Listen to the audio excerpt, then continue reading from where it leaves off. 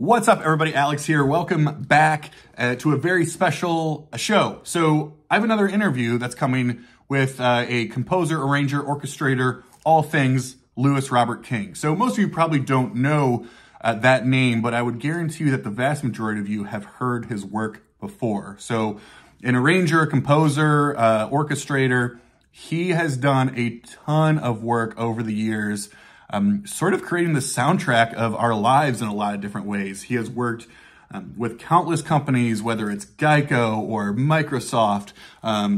He has done work for Disney films. He is responsible for the opening sort of jingle that you hear on the Columbia Pictures intro.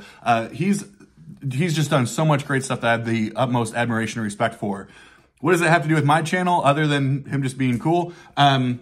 Well, he was the orchestrator and arranger on this great record that I'll spend a little bit of time talking about. So this is a record that was released on Coal Mine Records last year called Changing Light by the Ironsides.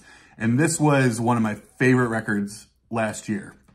Incredible San Francisco psychedelic soulful instrumental music, but with these lush string arrangements, these brass sections. That was a throwback to kind of late 60s, early 70s European soundtracks. I mean, the listening experience of this is just unreal, and this blew my mind. I posted about it on Instagram however many months ago and just said, man, I love this record, and showed it. And Louis actually, he got back to me and said, hey, thanks so much. We got to chatting, and he's like, yeah, you know, I did all of that, you know, all the orchestrating and all that kind of stuff. Because this, I mean, what we talk about in the interview, but this record has an entire orchestra on it, upwards around 25, mid-20s into the 30s in terms of actual orchestrated tracks on it. And this record just blew my mind. So I wanted to talk to Lou. It was an amazing conversation. I just love picking his brain, especially outside of things that normally I talk about, right? You know, I love talking to musicians or people in bands, but, you know, for him coming from like the orchestrator lens, the arranging lens, the composing lens, it was absolutely fascinating. So here's the interview here. I will say I am going to do a giveaway. Somebody will receive one of these records. So I believe in this record so strongly. It blew my mind so much. I want to share it with anybody who would care to listen to it with me. So all you have to do is leave a comment. If you leave a comment, you will be entered into the drawing. I will leave this drawing open for, I don't know, maybe a month or so. So I'll probably cut it off around May 1st. Yeah, you have until May 1st, leave a comment, and you are in the running for this record. Again, even if you aren't necessarily a psychedelic soul listener, this is just such a beautiful record. I think you'll love it either way. It's just, if you're just a fan of music, you will love this record. So there you go. Without further ado, please, again, thank you so much. Leave a comment if you want one of those videos, but here we are, my interview with Louis Robert King. Cheers, y'all. Well, what's up, everybody? Welcome back. Really, really excited to be here. A very special episode of the show. Today, I'm really excited to introduce you to Louis Robert King, composer, arranger, orchestrator, all-around amazing person, I feel like, to the show for a conversation about any number of things, which is going to be awesome. So, Lou, I really appreciate you being here. Thanks so much. And did you come prepared today? Because you're on the Beer and Vinyl show, so I want to make sure that you came prepared. Yes, I mean I have quite a wheat sensitivity, so I stick to the grape.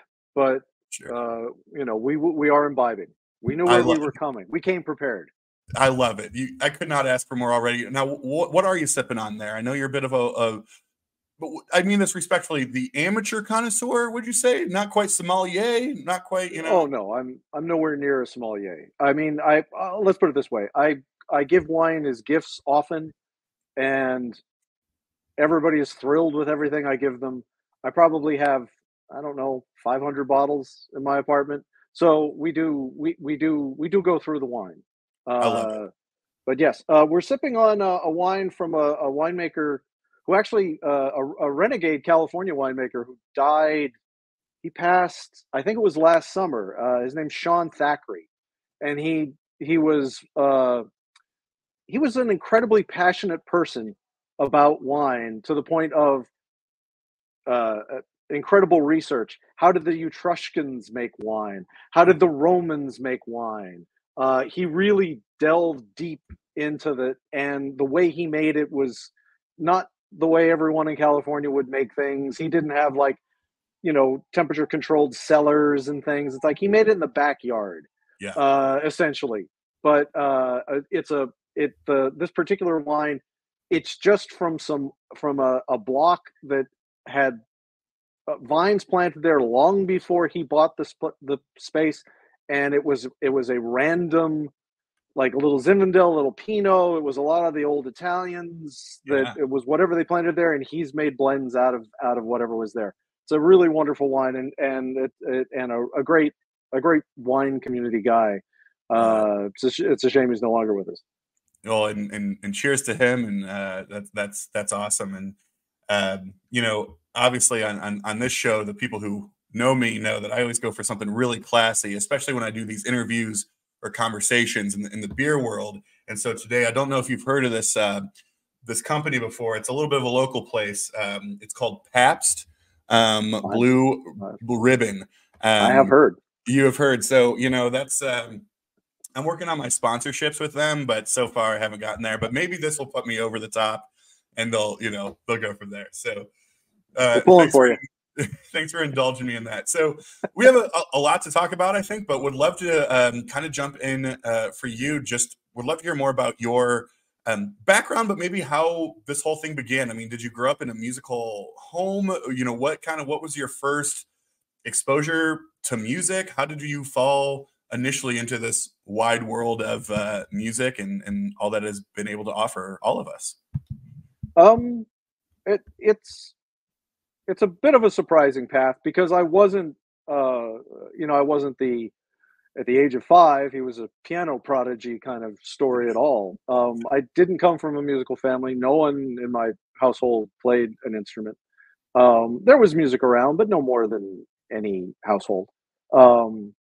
But I remember being, I don't know, like 8th grade, 9th grade, something like that. And the question was posed, hey, do you want to play in the school band? I think I was approached. I don't remember what they were trying to get me on. And my grandmother said, I love the saxophone. I think it would be great if you played the saxophone. So I gave the saxophone a shot. So I started playing saxophone. And I very much enjoyed that. Music became a very enjoyable thing. Soon as that progressed, I mean, I did well. I was pretty good for a kid. And I started to branch out. I kind of became a little bit of a utility player for my band director. It's like if he needed a trombone player for marching band, I ditched the saxophone and would pick up trombone. Right. I started playing bass because there really wasn't a lot of opportunity to play a saxophone in a wedding band or anything like that, or if you were trying to be in a cover band, that really wasn't going to work. Yeah. And bass kind of fit well. I had a melodic head, so playing single lines made a lot more sense than playing chords. And I still can't I can't do a guitar chord to save my life. Yeah. So that was a more logical thing. So during my teenage years, I played in wedding bands and stuff like that. And when I started to look at colleges and trying to figure out what I would do after school, I actually thought I would probably pursue teaching and be a band director, music educator. I really thought that would be where I would end up going. And my band director had me talk to a friend of his who had gone to Berklee College of Music. He sat down and he's like, what do you want to do? And I'm like, I think I'm going to do this. I'm going to do that. And he said, no, you should apply to Berklee. He's like, you should check it out. It's great. You can do all kinds of cool, and blah, blah, blah, kind of sold me on it. And like, this was something that hadn't even entered my mind. Right. And I should give a shout out to both people. My band director, Mike Ryan, who I don't have a career if I don't have him. He was a great educator. He went above and beyond. He did a class for me and a few other people where we were doing music theory at like 8 o'clock in the morning before classes started. Yeah. He didn't have to come in and he didn't have to do that, but he was passionate about teaching and he loved doing it. And again, like, this was the blueprint for me to be able to have a career. So I had that. And then the person that he introduced me to was a guy named Andy Gravish, who is a phenomenal trumpet player who has had an amazing career. when he came out of Berkeley, he toured with a lot of big bands. He was in Artie Shaw's band. He was in why am I blanking on this? Buddy Rich. He played lead trumpet for Buddy Rich's band. I mean, Not bad. not a slouch. No, not a slouch of a trumpet player. No. So, and then I applied to Berkeley, and surprise, I actually got into Berkeley. So I thought, well, Berkeley had a program where you could do kind of a dual major thing. And I thought, oh, well, great. I'll go there. I'll get a music ed degree, and I'll get a performance degree as a saxophonist. Then I get there, and I meet actual tenor saxophone players, and I figure out very quickly that I am not going to be them. That ain't going to happen. It's hard. Well, these people had just a natural ability beyond what I had been gifted with. I may have musical ability, but the idea of what you could do with an instrument, I did not possess that. Yeah. So at the same time that I'm coming to this realization and adding, years, taking years off the life of my tenor saxophone teacher, I have other instructors who are being incredibly encouraging about my arranging, my composition chops, and it's becoming clear that, well, if I'm not going to be a music teacher somewhere, this would probably be the place where at least my talent could actually support a career. Yeah. And then I started to change my focus more to that. And I mean, literally with the tenor, I there was a certain amount of, proficiency that you have to show on an instrument. As soon as I was done with those, packed it up in the case, went in the closet, still have it for sentimental reasons. I don't think I've played it in, all this time since I left college. Like, it does not get played. Yeah. So that got me, that set the path in college. Was about to graduate college, didn't know what to do, wasn't exactly sure how even to start a career. I had a professor tell me, look, you're going to starve wherever you go. You should starve where there's work. He said, either move to New York or move to LA. LA, right. Yeah. I'd never been to LA. I knew nothing of LA. I was an East Coast guy. So New York seemed like the only real target. And is New York home for you? I mean, no, not at all. No, okay. No. I grew up in a small town called Minersville, Pennsylvania. So on the eastern side, kind of in the middle. Let's tie it into beer and vinyl. It is 2 miles away from Pottsville, which many of you will know is the home of Yuengling, America's oldest largest craft brewery still to this day. Still to this day. Yeah. So there you go. I'm well aware of Yuengling. Yeah. I won't get into any teenage antics with Yuengling, but I'm sure they happened. So it was, where are you going to move? And I had friends who were moving to New York, so it was an easy decision to come here. Yeah. So fascinating. I guess you mentioned sort of jokingly, like we hear stories all the time of like, well, I started playing piano when I was 3 years old and had a very disciplinary teacher. And then I tried out for Juilliard when I was 8, and it's like all these things, but it almost feels very happenstance, unintentional. Of I kind of fell into this early and then had the conversation of, well, I guess I could do this, music's cool. Why not? Right. Yeah. Much of my career has been more, I don't want to say complete happenstance, but it's not, nothing's been obvious. It's not like, your example, when you're that 6-year-old that is a prodigy, people are planning out your future and opportunities, doors are opening for you already. Yeah. So you're not really thinking about that either. It's just, these are the things that are in front of you and you're going through them. Yeah. My career isn't that different.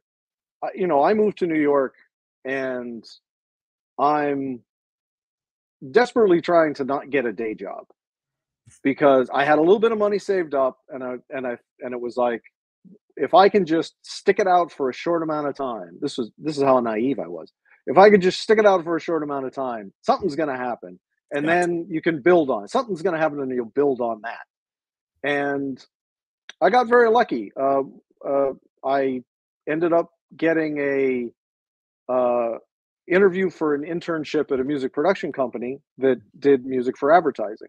Mhm. And basically the job was you would come in and you would, clean the floors, do whatever grunt work and do that kind of thing. It was an And internship, yeah, and I got hired. yeah. And that was the door opening. That I didn't intend to go to what would be called a jingle house. That wasn't the goal. Honestly, I thought I'd stumble into something writing a big band chart for somebody or something. That I didn't necessarily think that's where it would be, but that opened the door, and it wasn't too long after I started that doors started opening there. So, you're doing the work that you're being asked to do, which were, pretty long days. It was generally about a 12-hour day of doing Mhm. all the things that needed to be done. But you had access to their recording studios. Yeah. So, the other hitch with this was the education that I got. I was basically like a pencil and paper composer. Right. I really wasn't using technology. I had been in I had been in recording studios many, many times at Berkeley, but I wasn't doing any of the engineering or anything. I was providing the music and conducting, but Yep. someone else was recording. I never touched a console, never touched tape deck, never any computer sequencing. I had Yep. done none of that. So I And walked into this. roughly started roughly what year-ish are we talking here? This is early '90s. Okay. Yeah. So I'm walking in and I know nothing of any of these things. So I have to learn all these things Yeah. at the same time. So I'm learning how to use all these things, microphones, microphone placement, recording levels, everything. So you're doing that, but then at the same time, I've got, I can come in at any time on a Sunday. I could be there for 16 hours and play with this stuff and learn things and experiment. And then at the same time, you're being encouraged to, well, we got this add in, why don't you write some music to it on the weekend if the schedule will allow it and if it's good, maybe we'll present it kind of things. Mhm. So I started doing that. The other door that opened was they had a staff of, I'd say 6 or 7 composers, incredibly talented people, phenomenal, great guys, and really talented. However, they didn't really know anything about an orchestra. They didn't really know anything about a big band. So you could write the bones of a piece of music, but when it actually came to let's have an orchestra play it, they would hire someone from the outside to come in as an arranger orchestrator, and they would take the sketch and kind of turn it into what it would really be. It wasn't too long after my being there that there was an opportunity. They said, "Well, why don't we just have Lou do it?" So I did one, and that was a fun experience. It was also the first time I ever conducted a session with professionals Yeah. outside of college. Uh, I had orchestrated it. We were on the way to the recording session. Uh, the people I was with, it was the creative director and the composer. The creative director, the composer was like, "I don't really want to conduct," and the creative director said, "Well, I can't. I have to." He was playing piano. He's like, "I can't do it." So he turns to me and says, "Lou, why don't you conduct?" I've not conducted, and this did not have a click. And there were really specific hit points along the thing. So I'm being thrown into a bit of a baptism by fire. But Sure. but it was great. Everyone in the session, I think, had some idea that they'd never seen me before, so they assumed I must be somewhat new. But they were very accommodating. I always try to keep a really light, fun atmosphere in a studio. Yeah. We're serious and we're doing things that are serious, but I'm not. I'm pleasant, and I like to keep it jovial. I'm cracking jokes. I like things to be everyone to have a smile. I want everyone to want to give the best performance that they possibly can, as opposed to the environment, which is a bit more like, you didn't do that right. That's not right. That kind of thing. Right. That doesn't work. That's an interesting point. I guess I didn't consider of the role of the, I guess, conductor in that space, right? Of not only the sort of the physical aspect of it, but sort of the more Okay, I also have a responsibility to create whatever environment is going on that's going to be most successful for those playing it. You know, similar. I mean, that could be almost like the educator kind of coming out too, of like what's going to make the best space for the people in this Yeah, space to yeah, feel better, to feel more comfortable, to be more relaxed. And so yeah, that's an additional part of that, right? yeah. I think part of the if you're going to be the leader of a recording session, if you're going to be the person who is out there um, dealing with the musicians, your job is to get the best performance out of them you possibly can. Because there's a lot of different situations. It could be something where you're doing your own work and you want it. There's also the situation where, like for this one, it's like I'm really like a translator. I've got someone who either wrote it, or there could be, if it's in the commercial world, people from an advertising agency, or people from a brand marketing people could be there. They're going to be saying things, Yeah. and I'm the person that needs to translate what those things are to the people who are performing the music. Yep. And you're trying to get the best out of them. The way you're going to do that is by having everybody having a good time. We're playing good music and we're having a blast doing it. This is going to be Yep. fun. uh, I think it's incredibly important, and I think this isn't exclusive to this. I mean, this is top down environment is true of every business that exists. Yeah. So yeah, without Yeah. question, It's leadership, right? I mean, I guess that's what we would it call it, is. being a Yeah, leader. that's true. That's true. So you mentioned something that actually kind of made me think about this, maybe some education for, people that are watching, because I feel a lot of times those that are not familiar with this world, we use a lot of these phrases interchangeably without actually talking about what they mean. The arranger, the composer, Yes. the orchestrator, it's like, could you walk us through maybe a little bit of like what the differences are, or maybe in the example that you were giving of like, no, someone gave us, the piece of music. It was my job to do these Yeah, parts with it. Like, that'd be great if I you could can. talk through the differences between those and what Sure. that looks like. Well, the first thing I'll say is that if you took those three terms, composer, arranger, and orchestrator, and you made a three-circle Venn diagram, at any point, all three of them could completely be on top of each other, or they could be completely not touching. Hmm.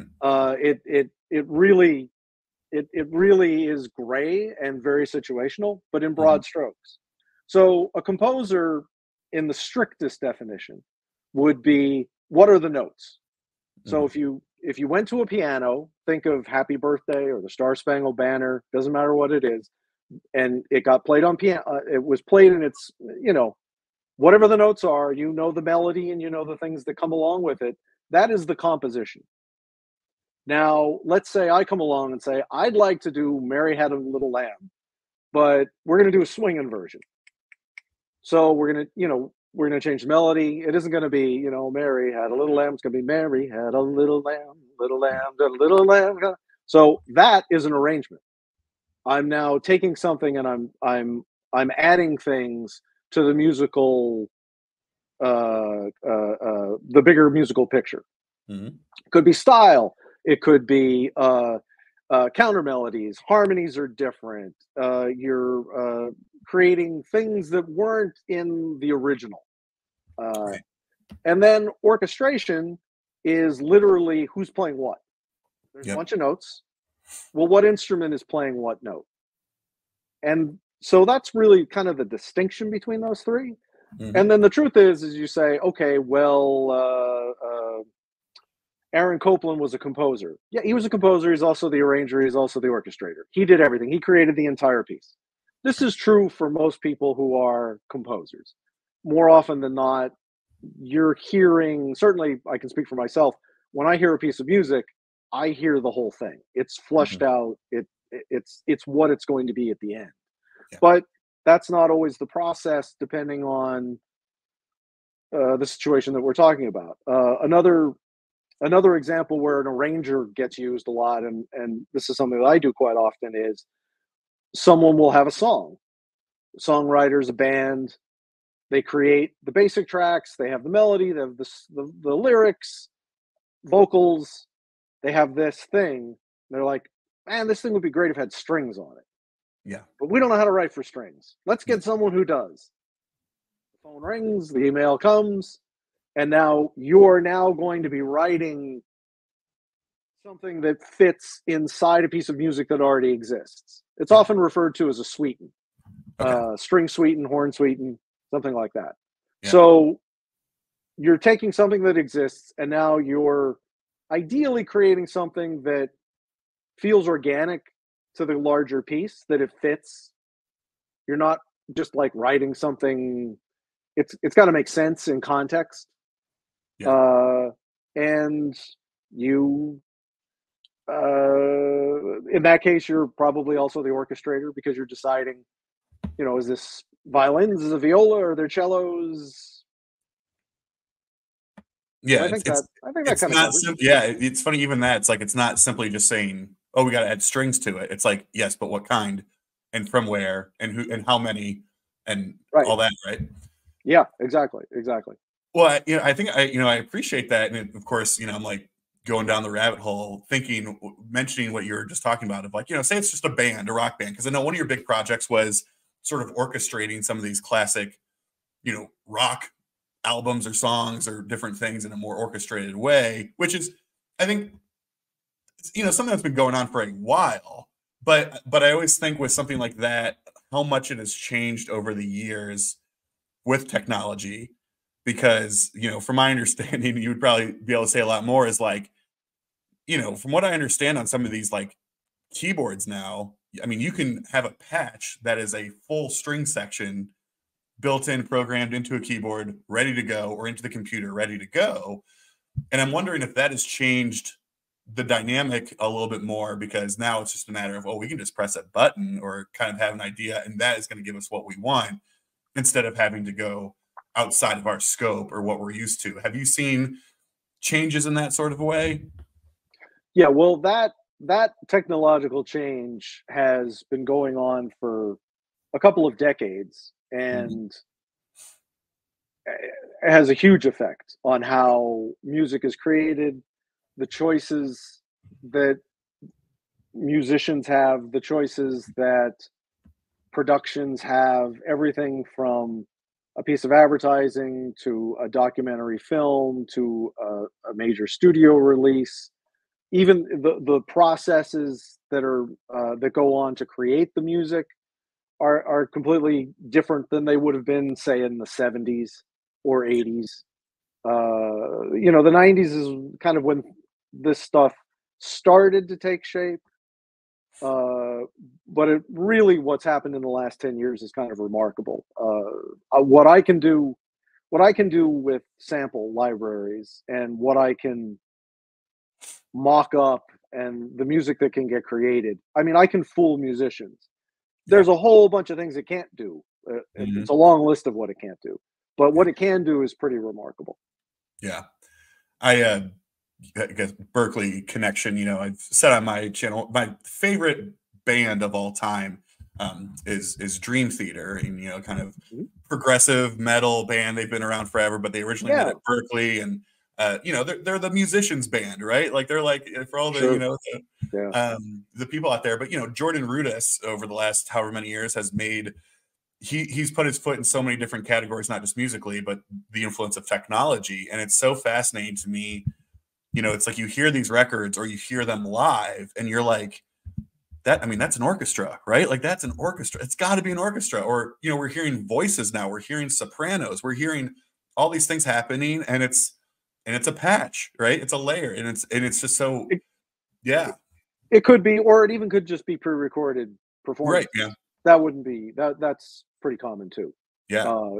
It costs a lot of money to put a tour together. Costs a lot more money to haul a choir around with you. A lot cheaper to just play along to something pre-recorded. You give the drummer a click in their ear, and off everybody goes. But and then the flip side to that is there are productions where things are being augmented by fake strings or whatever. Broadway certainly has that. When you see a Broadway show, there's a whole bunch of live musicians, but often they're being augmented for budgetary reasons.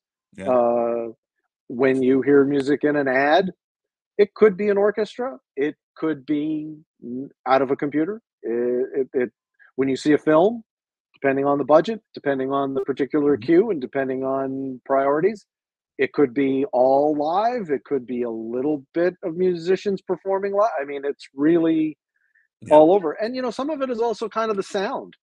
Yeah. Some scores, some film scores sound like they do because it's not a live orchestra. And I don't even mean synthesizer centered scores. I mean just scores that have this is the sound. This is we took it's a library that has violins doing something. We took that and I manipulated it a little bit. Yeah. And now that's the sound of what's going on. So, creatively, it opens a bunch of doors Yeah. and gives you opportunities to do things you never could. It makes the process of getting from, I'll speak in the world of film, from saying, if you think of, you can still find, you can find a YouTube video of John Williams playing piano for Spielberg, showing Mhm. him what the music's going to be for a film. Yep. And that's what it looked like in 1975. That still Yep. was like that. But then Yep. as time goes on, people were like, okay, well, technology is going to allow us to give you some idea of what this is going to be like. That's kind of when the 90s come around. The Yep. technology is good enough that it's like, okay, this is a bit what it's going to be, but it's not anything anyone should actually hear outside of this room. Right. Then by the time the very late 90s, the aughts and into the teens, it's like, that sounds pretty good. I don't think anybody's going to notice one way or the other kind of thing. So you get a lot of, in commercials and lower budget things where this is how things are going to be made because Yeah. they don't have the ability to do it any other way. Well, not to go down the music and art business world, although that would be a really fun conversation, but I Yeah. can't help but think too, specifically in the realm of music media and physical media, artists don't make a whole lot of money selling CDs and records anymore. And so Yeah. I would guess the choice to do something that is more quote unquote digital, because we might not be able to afford to bring in a 24 piece, like to do these different Yeah. things because it's just not there the same way it might have used to be. Yeah. Well, that's a struggle for any artist. Yeah. You're always straddling the line between what's going to make the best art and can I afford that?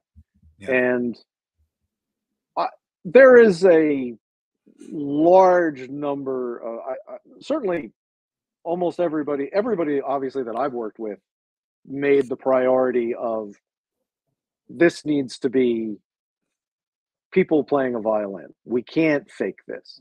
Yeah. And I think a lot of that is also very genre dependent. I Mhm. think when we're talking about soul music, you can't fake it. You Yeah. just can't.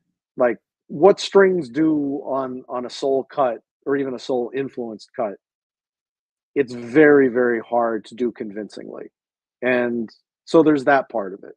But I also think just from an artistic point of view, a lot of these artists feel like, no, I want the real thing. The record's real. What I'm trying to put out there is real. This is part of that. We'll figure out where to cut and how to accommodate it. So maybe the album doesn't have, there's 8 or 9 cuts on the album. They're not all going to have strings, but maybe we have 2 that are going to have strings, Right. something like that. So I Right. think trade-offs happen. Yeah. I want to go back to your sort of story about when you were doing the ad, that Mhm. first sort of, role, doing the ad stuff and sort of the process of that. Cause I think that sort of segued into the question I asked about the difference between, an arranger and a Mhm. composer and all that kind of stuff. So in that type of situation, I would guess with maybe some of the ad jingle, type of work or whatever, somebody else has composed it in that sense sometimes, most of the time, and then they give it to you for the potential arrangements, orchestration. Is that how that would typically work? Or is it one of those things it's Right. different every time and you just learn to do whatever with it? No, for that specific example and what I was doing for quite some time while I was employed there is, yes, the staff composers were composing something. They were figuring out what the notes was. They would do a very crude mock-up of what the orchestra would do Hmm. because of the technology at the time. It was very bare bones, but it would get the point across. And the truth is, what really sells a piece of music is the melody and what else is going on. I mean, that's the largest part of it. That's the core of it. And then yes, then I would be filling it out, arranging it, and orchestrating it because I would be changing things. It would be, oh, there should be a counter melody here, and there should be motion, and the harmony can move a little bit, and what someone would have heard in that kind of mock-up to then what you heard when we were actually in the studio, it's different, but it's not completely different. It's just I would say enhanced. Maybe we've gone from black and white to color. It's like that kind of it comes alive. Yeah. And we had the ability to make changes. I mean, that was not uncommon either. That we'd be at the recording session, someone would say, "Yeah, maybe not that. Maybe this is too busy. Can we make that simple? Very simple. Cellos, violas. We're just going to hold that first note through the bar, kinds of things, and you'd make the change, record, great, everybody's happy." So, at my career at the Jingle House, for the most part, my job was a composer's assistant, and I did engineering, some mixing, and I was doing orchestration and arranging when the opportunity arose. On my spare time, I was writing demos for composing for ads here and there while I was there, and then but that was what I was doing there. And then when I left, I became a freelancer doing similar things. I was still doing a lot of advertising work, and I would occasionally get hired to do arranging or orchestrating for an ad, but for the most part, I was composing at this point. Mhm. Yeah. So taking that background, obviously a lot of the ad work, you've done, obviously scoring, whether that is, TV shows or, movie scenes or all these kind of different areas. Taking the complete sort of sidestep now into how I personally got acquainted with you was, through a great little record label that everybody knows that I'm obsessed with called Coal Mine Records. That's located about 90 miles down the highway from me. And at some point, the brief story for you was that I was watching one of the videos on the Coal Mine Instagram, and Terry was going through the 12 releases that they put out in 2023. So Mhm. I was watching. Okay, these are the 12. Oh, that sounds good. Oh, I might like that. Oh, that sounds good. And he shows this one, and I knew nothing about it, had never heard it, had never heard of it. I'm so new to this. I don't know much. And he mentions like this was the biggest project we've probably ever done. And to me, I'm like, ooh, I'm in. Like, biggest project, lots of resources, count me in. And of course, you've probably seen this too. Of Coal Mine is just so well known for their hype stickers. The things that they will put on, and it's a lush soundtrack of atmospheric instrumentals. And yeah, in 7 words, yeah. So I'll talk a little bit more about Ironsides, Coal Mine. I got some monophonic stuff here too, but how were you introduced into this? How did this whole thing come about? And again, because I just this was my favorite release of last year. I've Oh, played the thank you. hell out of this, and what I think is so cool about being able to have this conversation is, to me, like it's incredible music all the way around, but to me, it is the depth, and it is the atmosphere, and it is all these strings, and it is all, I mean, everything about this has just blown my mind. And it's just that, that you're kind of behind so much of that is just the coolest to me. So how did this sort of come about? And God, what was this process like? Well, first off, thank you very much for the kind words about the album and about Coal Mine. We share sentiments about Coal Mine. I love the label. Terry's great, and I'm glad that video piqued your interest and got the record in front of you. Yeah. So this process, well, the opportunity really started in 2017, I think. So I had a friend reach out named Chris Edwards, who was friends with Kelly Finnegan. And Kelly and Chris were working on something, a project that they were being called The Sentiments. Mm-hmm. And it was 2 singles. They were going to release them on 45s, and they needed string arrangements. So I did the string arrangements on those. Great tunes, really Philly soul. If you don't know them, find The Sentiments. You can still find the 45s, and you can definitely stream it. 2 great tunes. So that happens. Fast forward to 2020, and I get a call from Max Ramey, who is the bassist and leader of the Ironsides. Max, unbeknownst to me, played bass on the Sentiments tracks. Never met Max. Didn't even know. Didn't know him. Yeah. He calls and says, "So we want to do this. We want to do this album. This is kind of what we're looking for. It would be instrumentals. It would be an orchestra. It's rhythm section. This is kind of the thing we're looking to do. Would you be interested in being a co-writer and then taking care of everything that's orchestral?" It was, October of 2020. So we're still pandemic slow professionally. I certainly have the opportunity. I have the time. I kind of knew the circle that we were going to be working in because Max also plays bass for Monophonics. I knew kind of the coal mine circle. I thought, the more I learned, it's like, okay, this is going to be a coal mine release. I was interested creatively. I assumed that everybody was going to be great to work with, just knowing the whole vibe of the people who were going to be involved. And the fact that it was going to be on coal mine was the fact that it was going to get done right. It was going to get released, and someone was going to know it was going to get released, because it's really hard to release music. You're throwing a pebble into an ocean, and no one may even know it exists. Yeah. So the idea that this thing would get all the support that you would hope something you put out would get. Right. So that was the initial. And the other thing was, I think for both me and Max, it was one of those things where, well, we'll start this, and if it isn't working, it doesn't work. Like, we'll give it a shot. Because for all we knew, I was going to be thinking Z, and he was going to be thinking, N, and we were going to be nowhere near each other of anything. Yeah. But it turned out not to work out that way.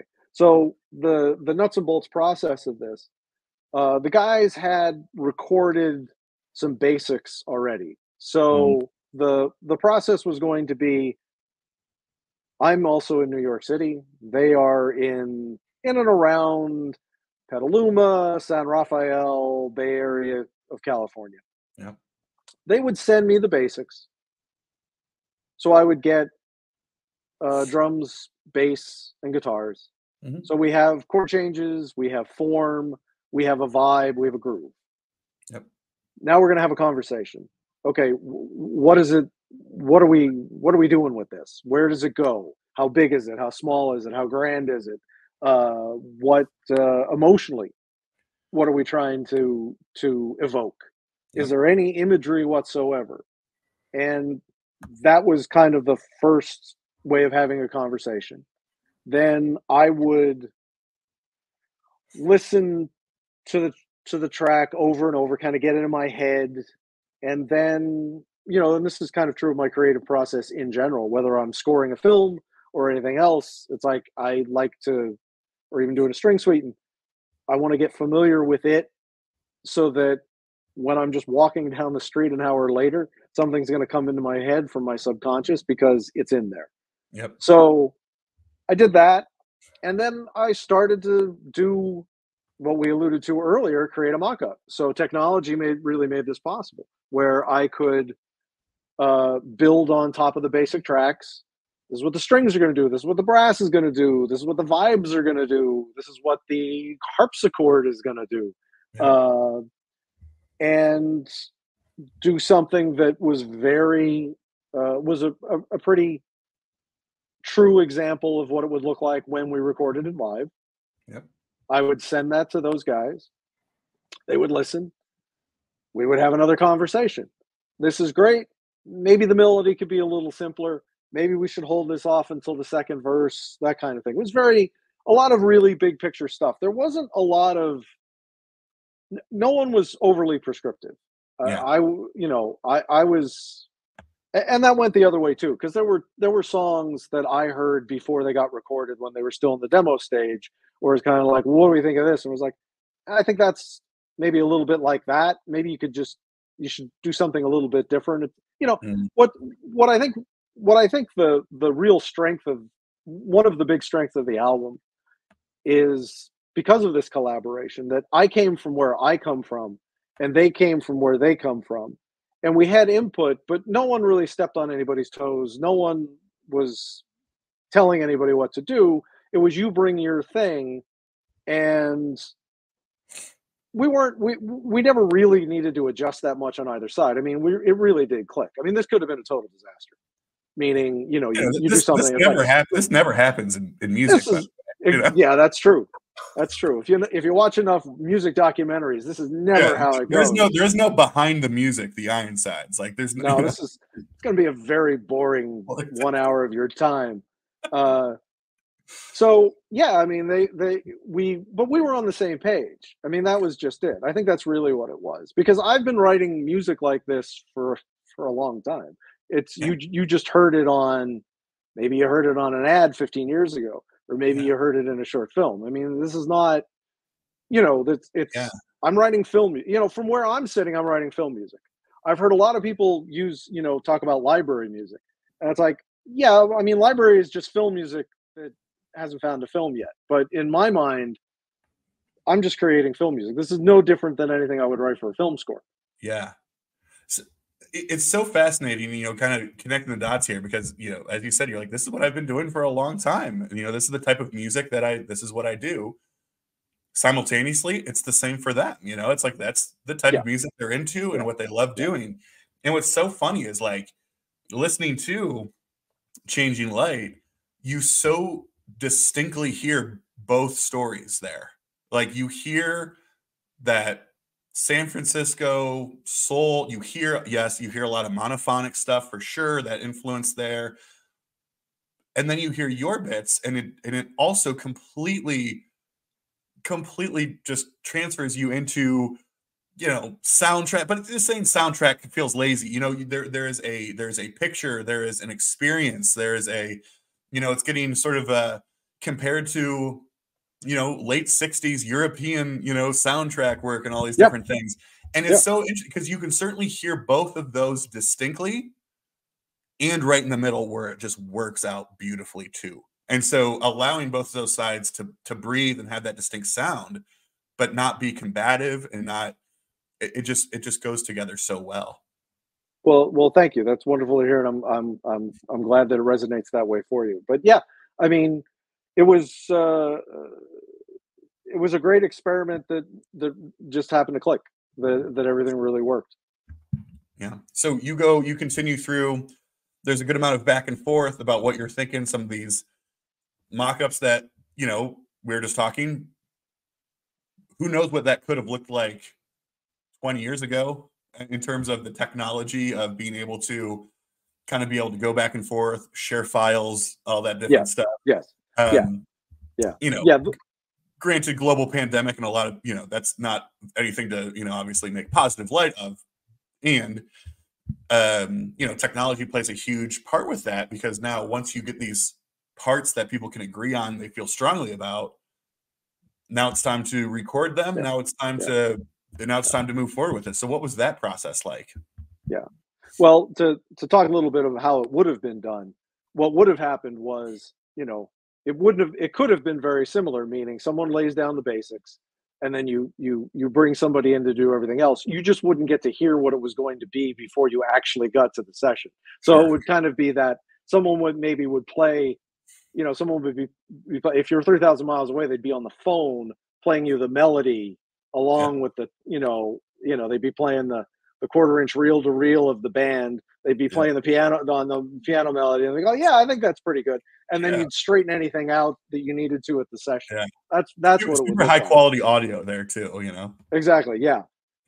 So that process was how we did every song, getting it to where everybody was happy with it. And the truth is, there wasn't a whole lot of back and forth. We like I said, we fit together really well and had the same sensibilities. And I often knew what we wanted to do. I had ideas of where something should go just hearing it, because the foundation of these songs had a point of view. They all pretty much have a point of view. If you swipe away the orchestra, what's there comes from a place. Yeah. And even the things that are a bit more drony, like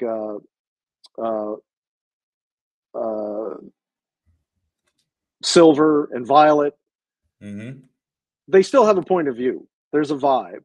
Yeah. So it's creating something that kind of works within that vibe. But anyway, so getting to how we recorded it, what I had hoped we would do is kind of take a week, book a room, come in I'd fly out, we'd record everything kind of over a week, and that would kind of be the most efficient way to do it.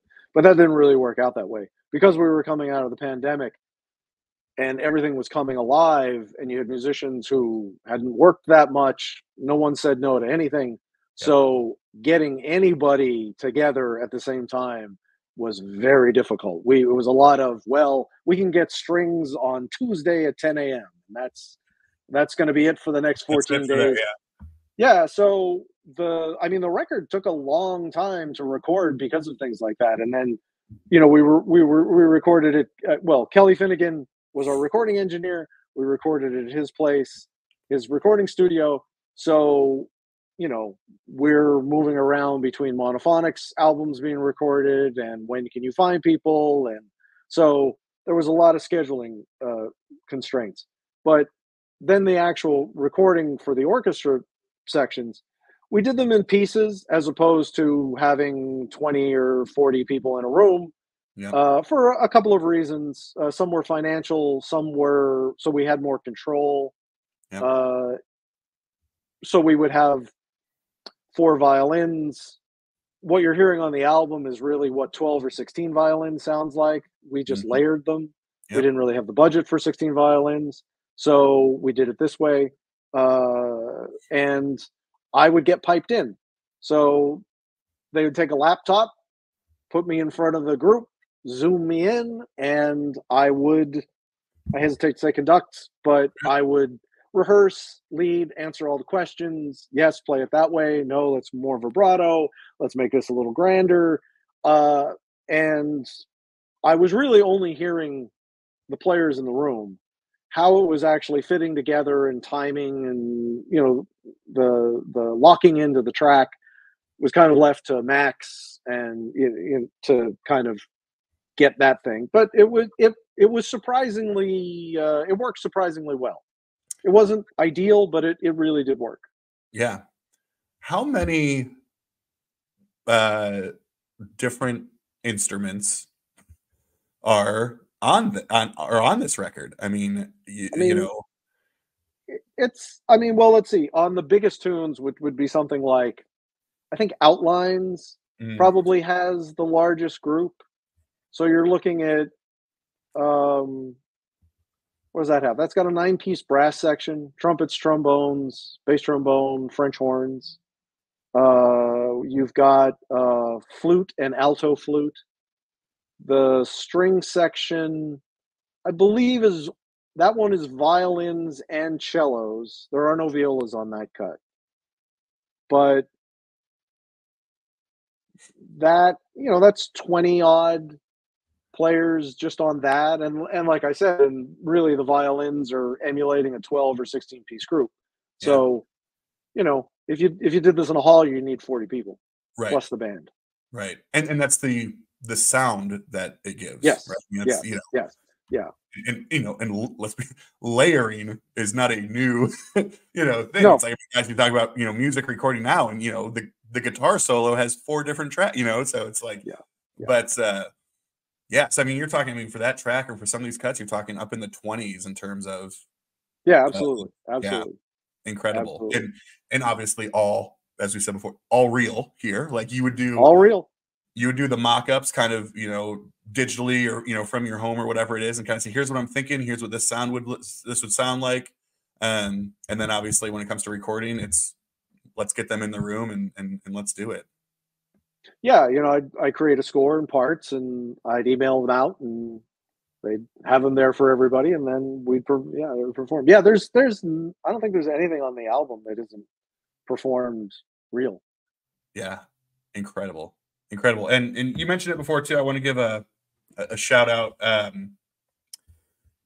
mean, there's a lot of amazing musicians and people out there, but I just think and maybe somebody that I think music people know, especially those involved with coal mine or know about coal mine. But man, Kelly Finnegan is a busy guy, and I think he's like positioning himself as like genius territory of like the stuff he does and what he's able to put together. But there's also some arranging and some orchestration you did on this record too, right?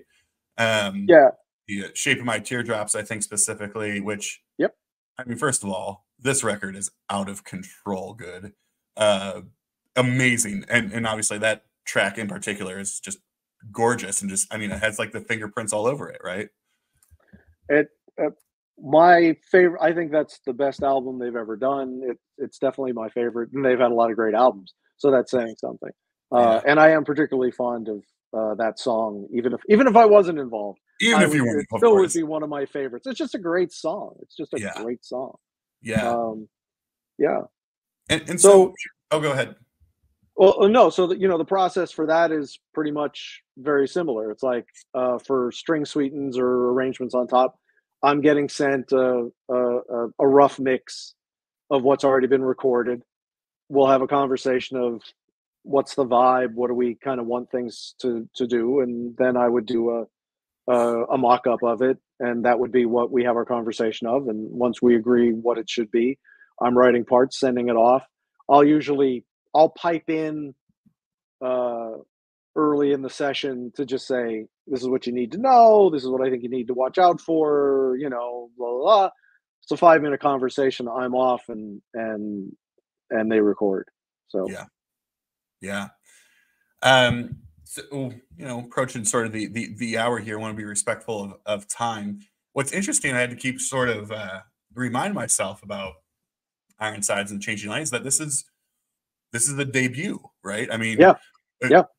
Oddly enough, and one of the things, I don't know if you're kind of like a classic soul fan or anything like that, but it's so funny when I hear this album in particular, some of the monophonic stuff, sure too, but when I heard this particularly, it took me back to like Isaac Hayes' Hot Buttered Soul, like that good progressive soul with this huge sailing orchestration that just I was like, oh, this is the throwback. But going back to this, this was a debut, which feels weird in the sense of just that it was such a huge project, right? Obviously you're not gonna bury any leads here. We're not looking for any sound bites. We know there's millions of people out there looking for what's next with the Ironsides. But the social media says there are things cooking. There are things happening. True? Is it true? Is this narrative? Is this fake news? What's going on here? What's going on in Ironside's world and in your world coming up? I can confirm that more music is being created. I don't have a timeline, but I can tell you things are being made. I can't say schedules have been nailed down, but we've definitely been working up more things. So love it. We're excited. There will be more for people to hear with. So yes, amazing. That's about the best I got for you. Hey, I was just looking for the confirmation, Yeah, on the Ironsides front, that's the best I got for you. We waited like 30 years for Chinese Democracy from Guns N' Roses, and if we can wait for that, I think we can wait for the Ironsides. So just don't make Just promise me it's going to be better than Chinese democracy, Lou. I was That's going all to say I'm not sure how to go with that comparison, but sure, we can just own it that we waited a long time for nothing. Okay, I'm just putting it out okay. there. Well, So. we'll go it on the. Yes, that was a long time to wait for disappointment. There Couldn't it they is. have disappointed you sooner? There's the Yeah. soundbite right there. Is that yeah, yeah. Composer rags on Chinese democracy? Is the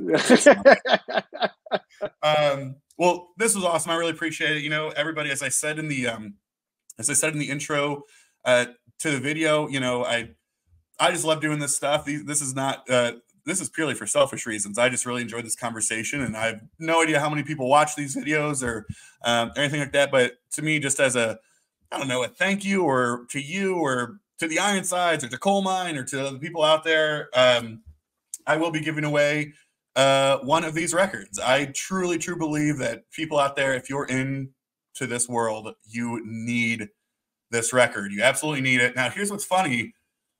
You'll like this, Lou. So there was a bit of this record kind of went viral a little bit for a couple. Obviously, now Yes, the record itself has done 3 million streams on Spotify. The title track alone is over 1 million. But the big thing, and this was the conversation I was having with Terry, was that somebody on Instagram got a hold of it, posted it, and it just blew up. Coal Mine, the store, is sold out of these 2 special copies. So there's just the black left, and no one's just black vinyl anymore. You got to have that's true.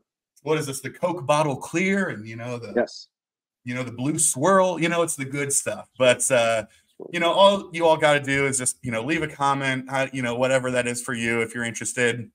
But I cannot recommend this enough. It's no bullshit from me.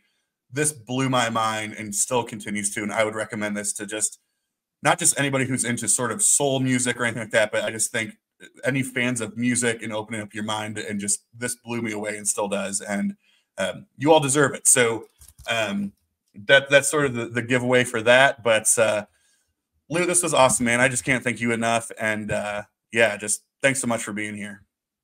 Well, thank you so much for having me. I mean, it's very flattering that you wanted to talk, and this has been a lot of fun. And I really enjoy the podcast. And again, I really appreciate this, and I appreciate all the kind words about the Ironsides and all the support. I appreciate it, and it's amazing. It's amazing. Awesome. Great. Well, thanks so much again. Hope you have a great weekend. For everybody out there, thanks so much for watching. And can't wait to see what happens next with you and the Ironsides and all the things that are around the corner. And just thanks so much for being here. And hopefully we'll talk soon. Take care.